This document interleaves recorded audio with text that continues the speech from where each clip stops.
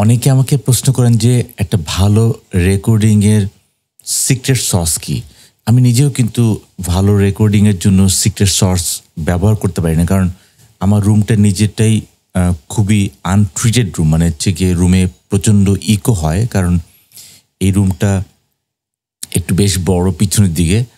আর সবচেয়ে বড় হচ্ছে যে এই রুমের মধ্যে কোনো অ্যাকাস্টিক প্যানেল বা কোনো কিছু ব্যবহার করা হয়নি, সুতরাং এখানে অডিও রেকর্ডিংটা একটু ডিফিকাল্ট। আর সবচেয়ে বড় হচ্ছে গিয়ে এটা ইকো হচ্ছে, মানে আমার এই রুমের মধ্যে বেশ ইকো হচ্ছে। এবং এই যে রুমের যে শর্টকামিংস বা এই যে আমার বাসার ঠিক সামনে পাইলিং হচ্ছে, প্রচণ্ড শব্দ হচ্ছে পাইলিংয়ের, বা আমার বাসার উপরে মাঝে মাঝে শব্দ হচ্ছে। সো ব্যাপারটা হচ্ছে এরকম যে আসলে আমি বেস্ট পসিবল রুম ট্রিটমেন্টটা পাচ্ছি না, 1 নম্বর। আর 2 নম্বর হচ্ছে যে আমার আশেপাশে নয়েজটাকে, মানে অ্যাম্বিয়েন্ট নয়েজ বা নয়েজ ফ্লোর অনেক বেশি। আমি দেখছি যে আমার পাশের যে পাইলিংটা আছে, সেই পাইলিং থেকে যে শব্দ, সেই শব্দটা প্রায় 30 ডিবি পর্যন্ত নয়েজ ফ্লোরটা নিয়ে আসে। 30 DB is high, I can tell you 30 DB is high. তো আমার ব্যাপারটা হচ্ছে যে এখানে হয়তো বা নয়েজ গেট ব্যবহার করা যায়, বাট এর পাশাপাশি আমি কিছুটা এআই টুল ব্যবহার করি, যেখান থেকে নয়েজটার প্রোফাইলিং করে তারপরে নয়েজটাকে এক্সট্রাক্ট, মানে নয়েজটাকে ফেলে দেওয়া যায়। তবে যে জিনিসটা হচ্ছে যে আমি ইকুয়ালাইজেশন খুব কম ব্যবহার করি, কারণ ইকুয়ালাইজেশনটা আসলে আমাদের সাউন্ডটাকে প্রবলেমেটিক করে ফেলে। তো তবুও আমি মনে করি যে যেহেতু আমি নিজে অডিও ফাইল এবং অডিওর ব্যাপারটা নিয়ে আমার লাইফ চলে গিয়েছে, যেহেতু আমি communication officer, as a signal officer, I have to know what is the voice frequency to be transported from one area to another area. So I was a radio engineer, রেডিওতে কাজ করেছি, phone লাইনে কাজ করেছি, সব জায়গায়। So I have to know the voice frequency. Like আমার গানের ভয়েস ফ্রিকোয়েন্সি দরকার নেই, বাট ইন্টেলিজেবল একটা voice frequency two B transported from one area to another area.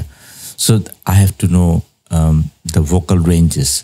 So এখানে ইকুয়ালাইজেশনটা নিয়ে অনেকের মাথা ব্যথা থাকে, বাট আমার কাছে মনে হচ্ছে যে ইকুয়ালাইজেশনটা যত সাটল, যত কম করা যায়।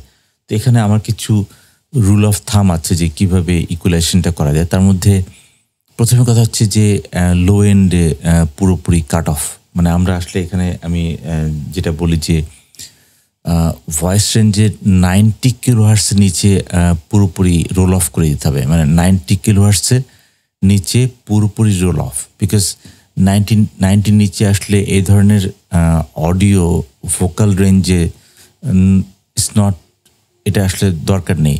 বরং 90 নিচে হচ্ছে গিয়ে ফ্রিজের আওয়াজ, তারপরে অন্যান্য আওয়াজ কিন্তু এক্সট্রা করে। সো 90 হার্টসের নিচে আমাদেরকে রোল অফ করতে হবে।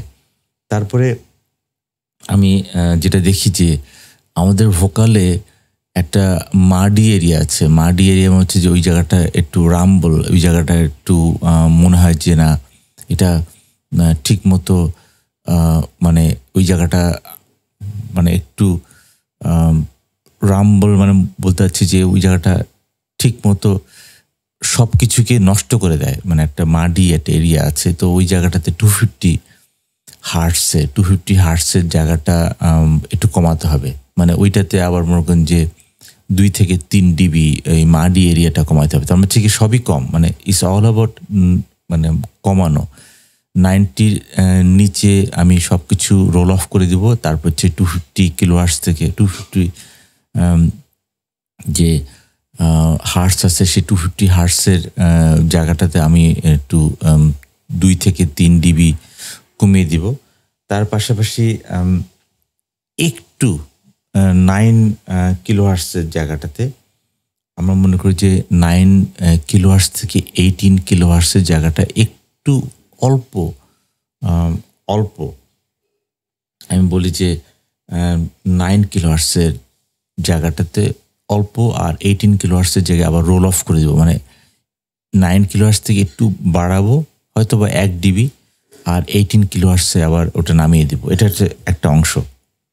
আরেকটা হচ্ছে যে mid is the sweet spot. আমরা সবসময় বলি যে আমরা গান যখন শুনি mid is the sweet spot. So মিডির 5 কিলোহার্টসের একটা প্রেজেন্স বুস্ট, মানে আমাদের ভয়েসের একটা প্রেজেন্স বুস্ট লাগে 5 কিলোহার্টসের দিকে। প্রতিটা মানুষের ভয়েস ইউনিক। সো আমার এটা বলাটা ঠিক হচ্ছে না যে প্রতিটা মানুষের ভয়েস ইউনিক। সো আমরা এটাকে সুইপিং করব যে আমারটা হয়তো 5 কিলোহার্টসে, আপনারটা হয়তো বা 4.5 কিলোহার্টসে, কারোটা হয়তো বা 3 কিলোহার্টসে। So that needs to B figure out.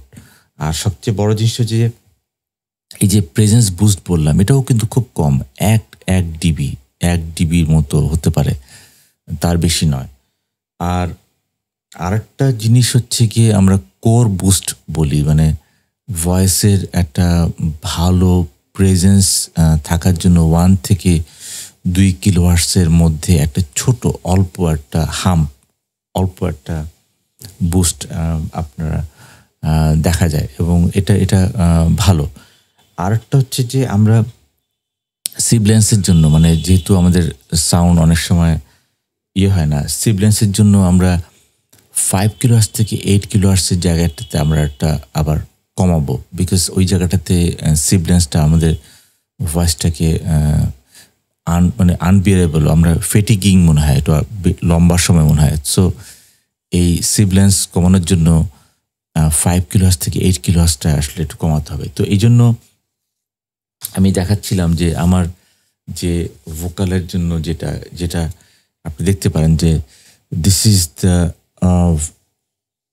Vocal equalisation, খুবই সাটল। এই খুবই সাটল জায়গাটা আপনারা দেখতে পারেন যে এই ধরনের সবই কিন্তু নিচে, শুধুমাত্র বুস্ট যেটা হচ্ছে কি আমাদের ভয়েস প্রেজেন্সের জন্য কিছুটা সামান্য boost. So this is what is the kind of like EQ what I follow. আপনারাও এটা ফলো করে দেখতে পারেন। আজকে এই পর্যন্তই, থাকছেন তো সামনে।